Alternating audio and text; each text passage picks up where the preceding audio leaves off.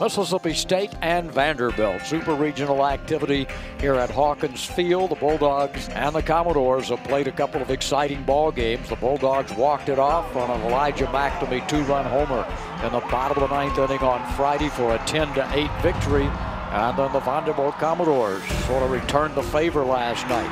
A 3-3 ball game into the bottom of the ninth inning. And it was J.J. Blade with a solo shot to center that walked off a 4-3 win for Vanderbilt.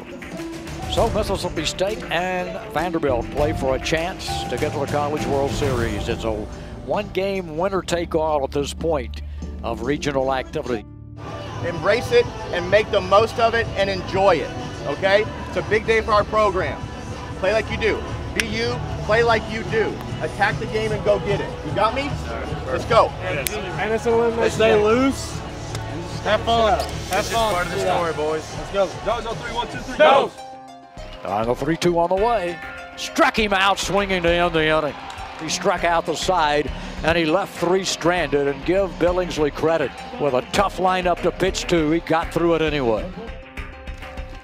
Line shot, and that is a base hit. He lines one over the head of Kaiser into left field for a base hit. Ground ball into right field, a base hit. And Westberg's going to go to third, and he will get there without a play. And there's a ball driven in the air. Center fielder backs up. That'll get a run home. Martin makes the catch. Tagging and scoring is Westberg. And Mississippi State strikes first here in this super regional activity. Hickman's pitch. And it's a ground ball headed into left field. That's a base hit. Bulldogs going to try to score the run. Here comes Mangum. Here comes a throw. It will not be all the way to the plate. They'll cut it off. Mississippi State has taken a 2-0 lead, and Hunter Stovall has driven in his 39th run of the year. Ground ball, and that's going to be through for the base hit. That will get the run home. And Mississippi State has given up a couple of runs in the fourth and lost the lead in this ball game. Another 3-2 pitch, and it's all the way back to the screen. That was ball 4. So 2 are on base. Chandler Day brings it up there, and it's a wild pitch. Goes back to the screen. Runner to the plate will score. McNamee ties up the ball game, and we're tied 3-3. Here's the 2-2 coming. Struck him out on a breaking ball away. 6 strikeouts for Cole Gordon. 3-2 pitch, and it's a big chop towards third, and the out is recorded as the base runner ran in, and it's an interference, and the inning is over. The base runner ran right into Foscue, and 3 men left on the bases. Pitch on the way, and it's low ball 4, and Alexander with a great at-bat has reached base, and the Bulldogs have the leadoff man on base in the top half of the ninth inning. Line shot into left field. Alexander is going to get to third, and they're going to stop him right there. So the Bulldogs, Westberg with the base hit, and the Bulldogs have runners at first and third with 1 out, and Jake Mangum at the plate. A pitch coming, and it is a fly ball down the right field line. It's a fair ball into the right field corner. In to score is Alexander. The third base goes Jordan. Bulldogs have runners at second and third, have taken the lead 4-3 in the ball game. A double by Jake Mangum, his 21st double of the year. The pitch, line drive into right field, and that's going to be a running catch, a tag, and here comes a runner to the plate. Here comes a throw. It won't be in time. Anderson scores. Mangum tags and goes to third. And the Bulldogs have scored twice here in the ninth inning. A pitch to Tanner Allen is bounced to the plate. It gets away. Here comes Mangum. He'll score without a play. And the Bulldogs have taken the lead out to 6-3. Harrison on base. There's a long drive, and that one is way back. And that one is at the wall and gone for a home run. And Vanderbilt has tied it up in the bottom of the ninth inning. Bulldogs get 3.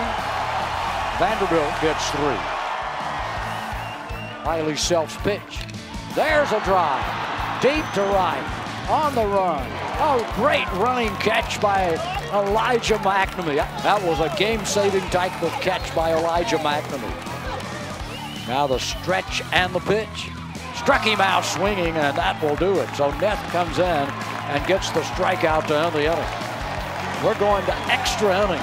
How competitive a series can you have? Super regionals here in Nashville have been not just exciting, but super exciting. Stretch by McQuarrie. Here's the pitch. Struck him out swinging and comes off the mound with a big strikeout as the Bulldogs will bat in the 11th inning. 3-1 pitch, and that's inside ball 4, and Hatcher's going to run the bases. Leadoff walk. So here's the pitch. Ground ball, bounce towards first, tough play, and here's the play at the bag, and he is safe. He is safe at the bag on a dive to the outside of the bag by Rowdy Jordan, sending the Bulldogs with an infield hit. Have runners at first and third with 1 out. Brown's 1-2 pitch. Line shot into the right field corner. That's going to get a run home. Maybe another. Rowdy Jordan is going to get the third. They'll stop him there, and it is a run-scoring double for Tanner Allen. Now it's the high ball 4, and the Bulldogs have gotten that second run of the inning. So it's now an 8-6 ball game. The bases are still loaded. Fly ball, right fielder chasing. Can he get to it? Nobody can get to it. It drops for a base hit. 2 runs have scored. A runner goes to third, and the Bulldogs have a 4-run lead here in the 11th inning. The stretch and the pitch. Bouncing ball, slowly to first. Tanner Allen gets it. Tags the runner going by. Out, recorded. Omaha. Here comes Bulldog baseball team. And this baseball team, who started 0-3, are going to head to Omaha, Nebraska. First time that the Bulldogs have had a ball club who went on the road for a regional and then had to go on the road for a super regional and get to the College World Series. Final score, Mississippi State 10, Vanderbilt 6. And the Bulldogs take 2 out of 3 on the road in Nashville, Tennessee.